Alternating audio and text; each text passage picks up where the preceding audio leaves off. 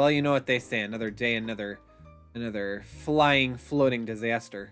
You know, oh, just gotta throw some of that salt on the floor. It's fine. Don't you hate it when your bacon just floats around like that? I feel like it totally takes away some of the flavor. Well, Just exactly where people place cups, right next to the floor. This is just the easiest way to do it. Just stand on the table and sooner or later, something will float past you that you need. Silly meat. Oh, that meatloaf is on the ground. That's okay. We'll go ahead and just place the meatloaf right there. It gives it something extra.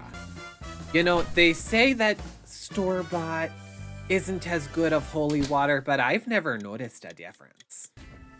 You see, the best way dinner's ready. to cut meatloaf is to stand right on top of the table. Sure.